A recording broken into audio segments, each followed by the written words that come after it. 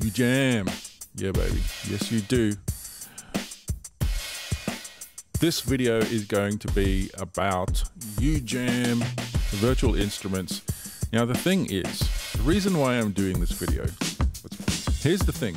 Every time a new one of these comes out, I go to look at these review videos and that, and I have to sit through the beginning of the video where everybody goes through the, this is where all of the controls are. And guess what? There's a reason why they all look similar. That's because the controls are basically the same. So this video is to introduce you to the uJam ecosystem and basically just explain the approach. And then from then on, I am going to cover all of the instruments that I have access to, but without all the crap at the beginning.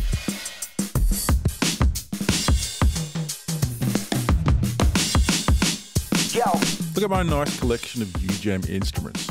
I can't afford the whole full bundle. I haven't really bought any bundles, except actually I did buy the bass bundle, but that was before VB Dandy came out, so that's only a trial version over there. A couple of trial versions here. But that's not a bad selection of uJam instruments. I consider myself a lucky producer. So let's just bring up one of them. I like this one, Candy, because it's kind of like mainstream pop kind of thing that everyone can sort of relate to. It's not genre specific, really. Here's the approach that these instruments have. This is a part of the Beatmaker series. It's a drumming instrument, if you like. And on the left here, we've got all of the drum sounds. And we can use our MIDI input device to play it like a regular old MIDI drum. Then they've dedicated input to triggering phrases, which are locked into the BPM of your DAW. So I'm 140 here. Let's just say I just reduce that to 120. So that means that if I hold down one of these keys,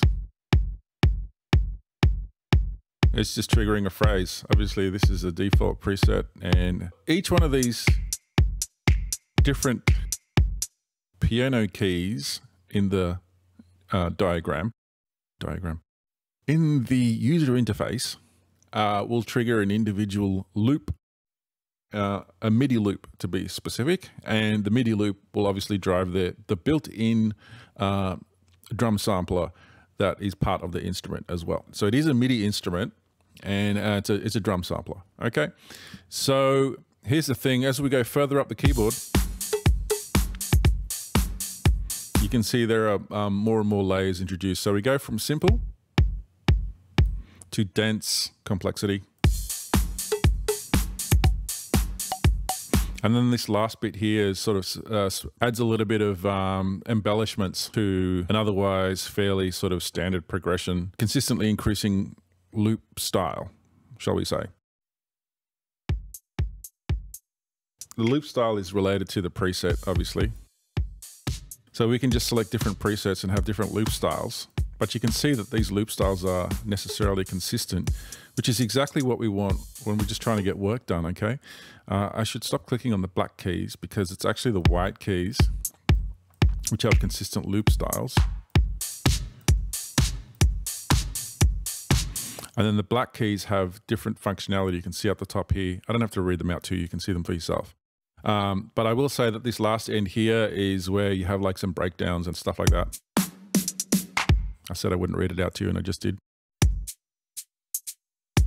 Okay, so it's up to you. Just use these creatively to add some flavor to your existing flavor. Okay, so speaking of flavors, they're all up here in the presets. I really hate this kind of really old school menu system where you've got to be super accurate with your mouse to drill down. It's just dumb. I prefer the other MIDI instruments which have a browser which takes up part of the user interface, and you can just sort of browse it around and click on them and jump around here and there, whereas this is not really ergonomical. It's just, why? Anyway, let's pick something crunchy. Let's pick this crunchy one.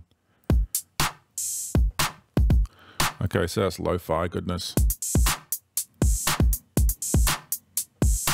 Okay, so you get the general idea. I really don't have to do lots of example demos and stuff to explain that to you. Later on when we review instruments, we'll do lots of demos and examples to try to familiarize you with the personality of the individual instruments. Which brings me to another thing. uJam could have easily created one plugin which does all of the different genres, but different genres have different values. They will want to focus on tricks that apply to that genre. I think it's really great what they've done by separating them out, and the user interface has a universality to it. There's different language in the user interface which speaks to producers who are producing for that genre. And I think I prefer that. Other people might say, well, it's just a way for them to make more money. Well, you could look at that in an inverted way. You could say, well, if they just made one instrument, it'd be really expensive and it'd have a whole bunch of stuff that's in there for genres I'm not interested in.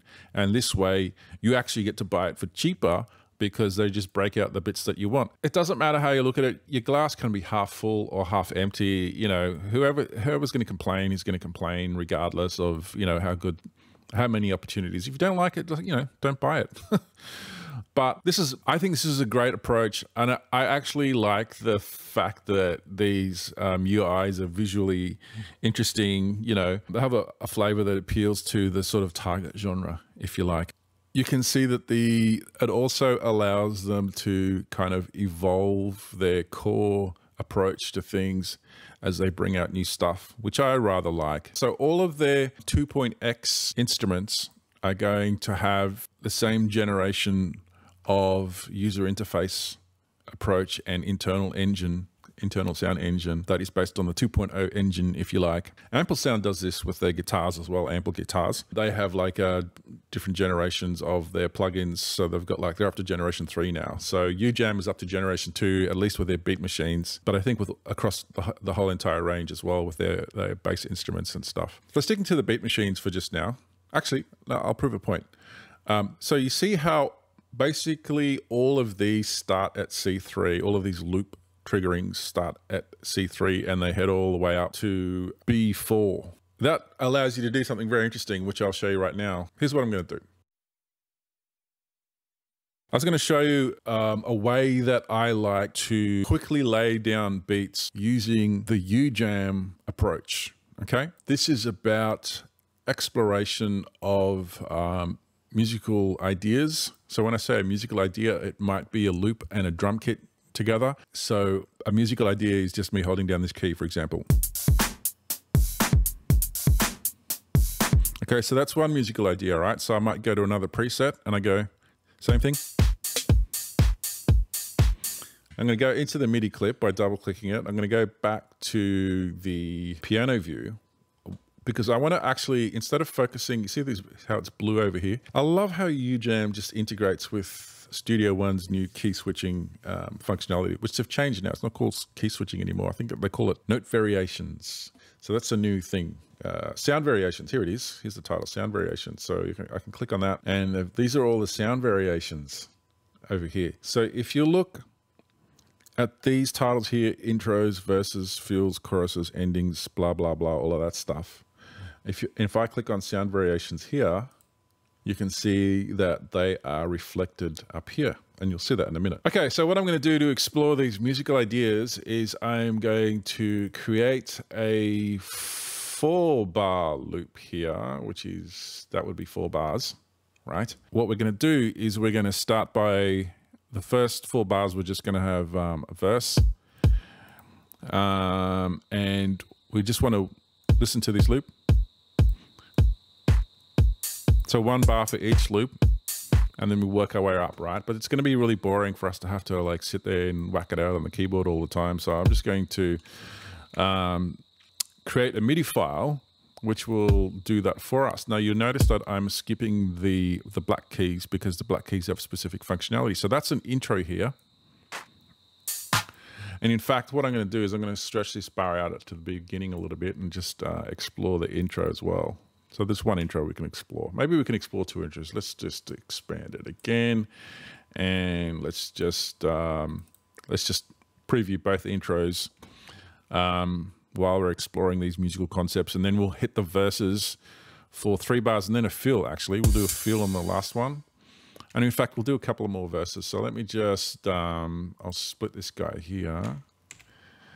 And then I'll just duplicate this guy, and then we're just going to grab the verses and then move them up. Okay, and that starts a chorus actually by the look of it. Actually, so what we'll do is we'll just, instead of doing that, we'll just make that verse go a bit longer. What am I doing? Why is it splitting it? And then we'll go fill 2. All right. And in fact, I'll tell you what we'll do, just in the interest of expedience, we'll explore fill 2 and 3. So we'll have a 2-bar fill in the second lot of 4 bars. All right, so we've got 8 bars and 3 fills covered, and that takes care of exploring all of the verse loops. So we're going to go through all of those. Anyway, let me just play it. Shut up and play it.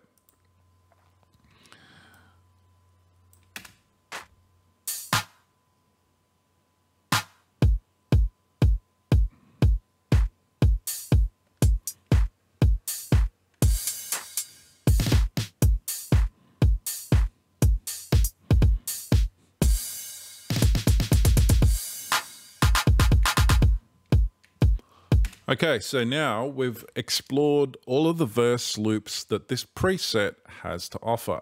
So we're just going to quickly go ahead and duplicate this so that we can do the same with the chorus loops.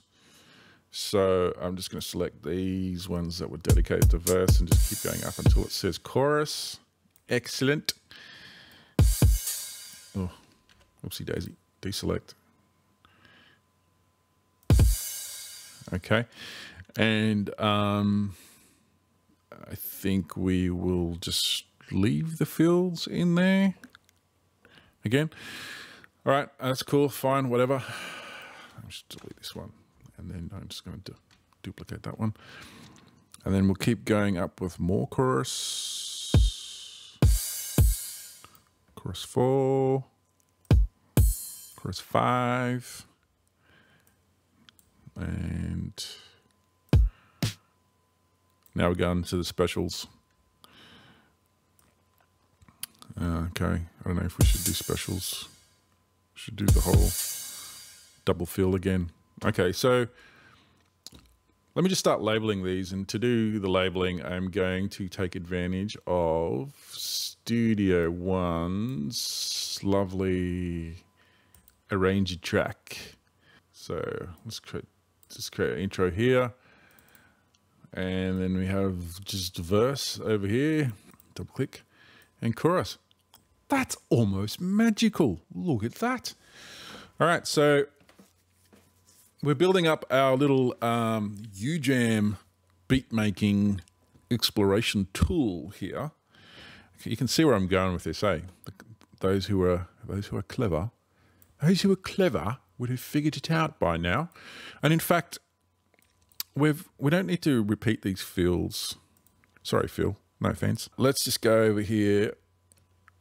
Okay, so we've explored fill 1, 2, and 3, and then instead of doing these fills again, let's just, not that it's musical, but just for functionality, let's get up into the specials. And breakdowns, special 3. Okay, basically you can see we're just covering all of our lines here as a matter of exploration, so that when we're getting to know the personality of a preset, all we need to do is just trigger our loops and off we go. So now I'm just going to play this through again, but guess what I'm going to do? This time I'm going to start switching through presets, and that's going to be the whole purpose. You heard that before.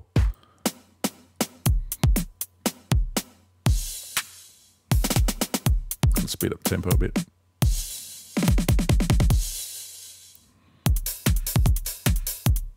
Yeah, it doesn't work.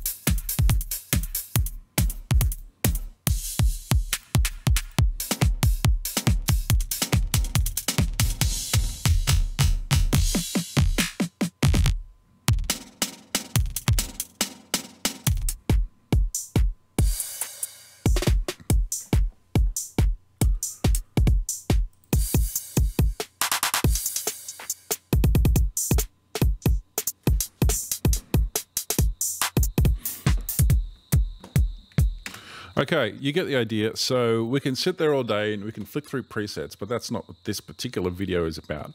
But check this out, right? So now I've got all of these other instruments over here. I can easily just grab this toolkit. In fact, I'm just going to press G to merge them all, so it's just one clip. And I'm going to hold down Alt, and then I'm just going to drag them down to all of the other ones as well. And so now I can just, I'm going to solo these individual ones, right? And then I can go through and I can listen to some of these other instruments.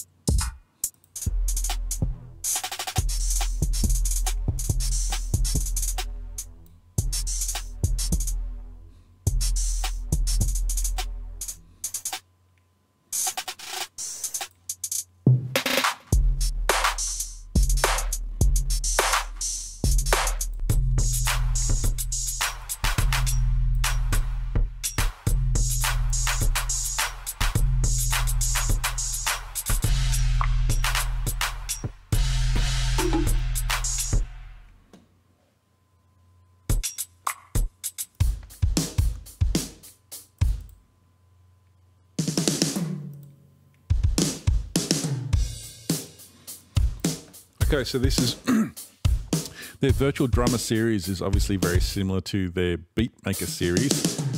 They're kind of just, I don't know, domains of genres. This is more traditional, I guess. But guess what? It's all consistent. They use the same structure, same range of keys for verses and choruses, etc. So I can basically just use the same mentality and the same MIDI set to explore them all.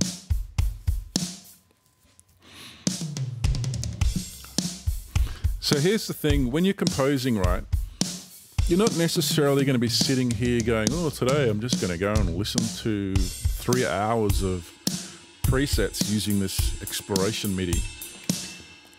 What's likely to be the case is that you've got your musical idea and you've got, I don't know, you want to get something out by the afternoon and you've done most of the stuff and you've only got like, I don't know, 15 minutes to just quickly just throw a beat in there. You can get one of these more traditional instruments like, let's just grab VD Solid. So basically, the generic one for pop is Beatmaker Candy, and the generic one for generic music was Solid. You know, Solid. Solid's really solid. Okay, so here's what I'm doing. I'm just holding down Alt here while I drag these keys, these MIDI things down. I don't know. I should have just pointed them all to the same MIDI file. Yeah, whatever.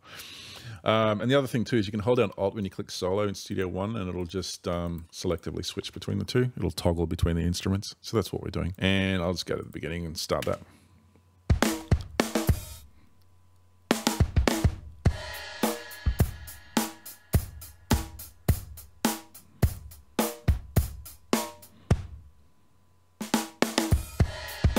So I guess you could say Solid is generic for generic rock.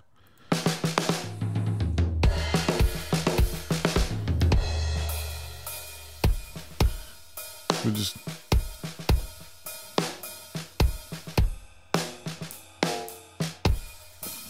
jack up the tempo a bit.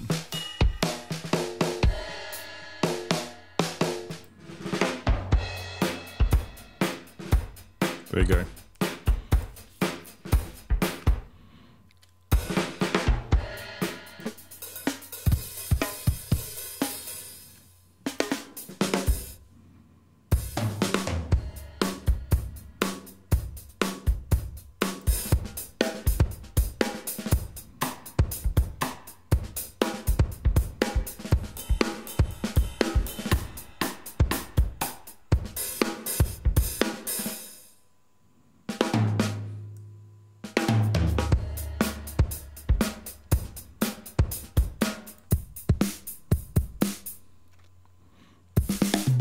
Let's get some hip hop.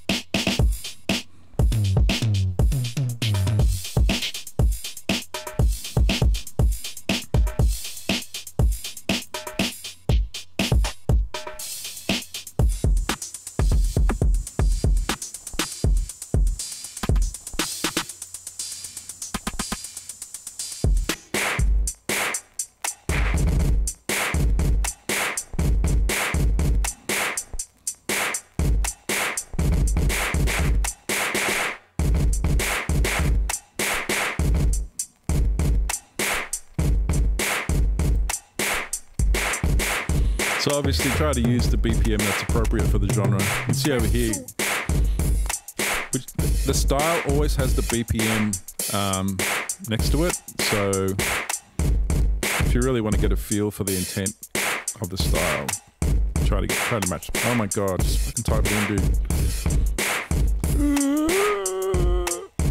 I can't keyboard. There we go.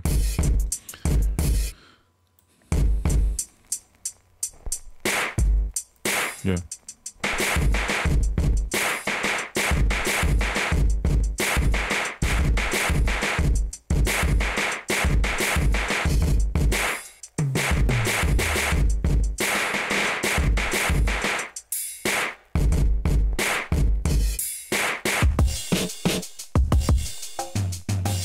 Yo.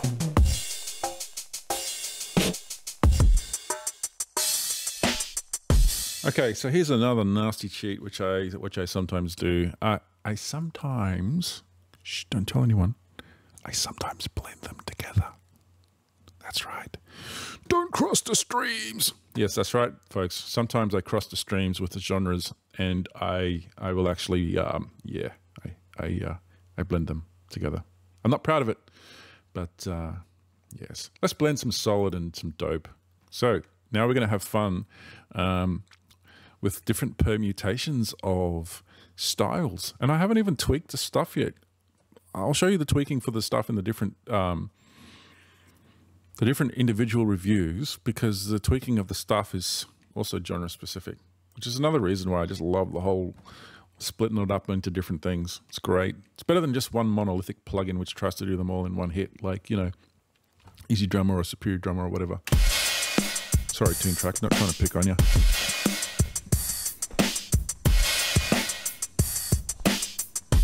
Doesn't sound too bad.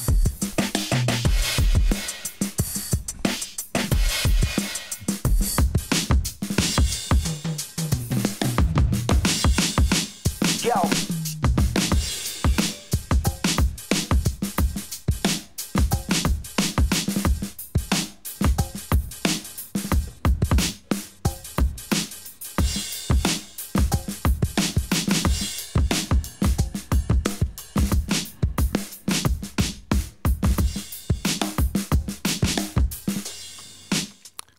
I don't know.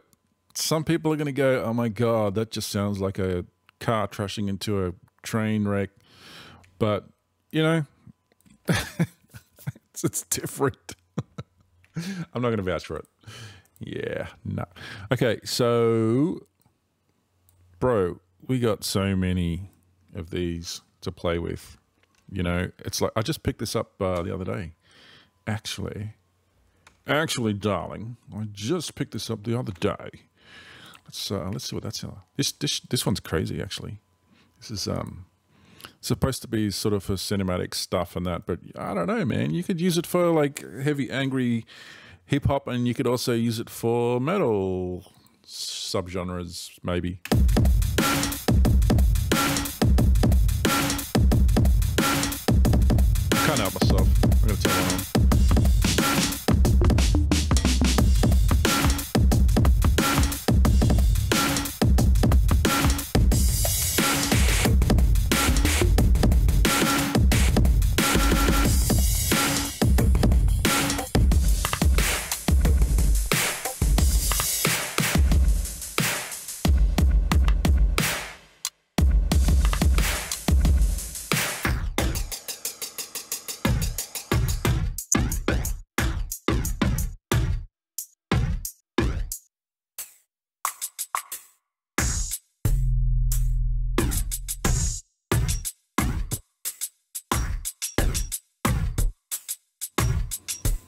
No, I'm just being sacrilegious.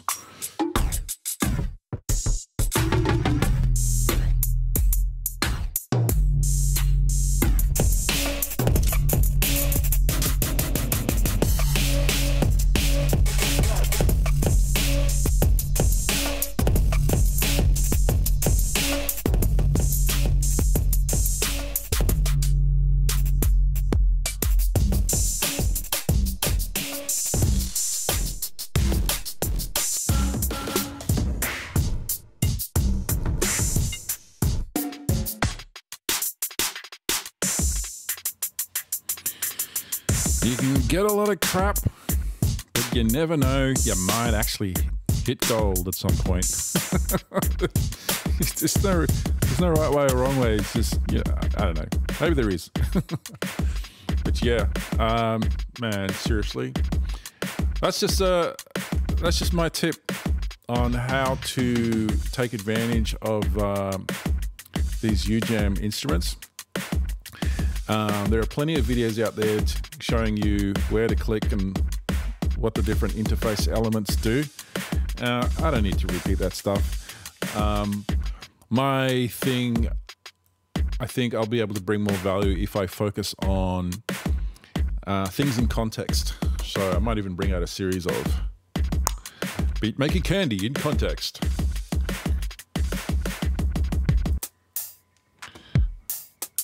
Okay, jack up the BPM again.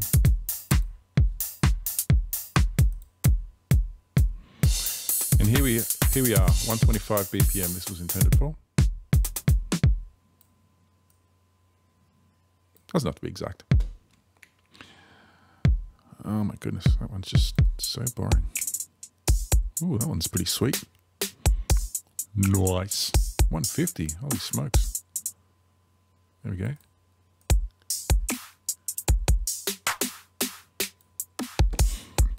And then, of course, if you... Where do you click to get that? Ah, yes, if you click over there, hidden away, you can do like half speed or double speed. Oh, that's not bad, actually. I might... I mixed that with Void. Hang on. Where's Void?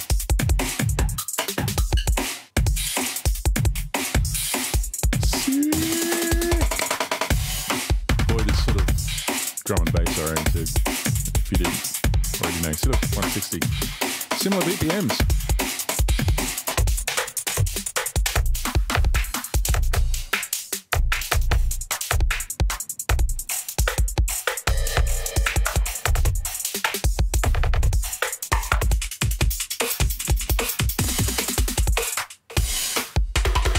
Okay, don't do 3. You might warp the flux capacitor and delete the universe.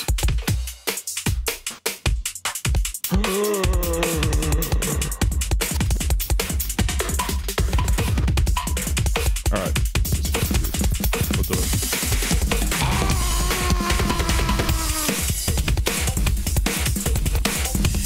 And that's it for me. Bye, folks. Gotta go now. Have fun. Hope you enjoyed this.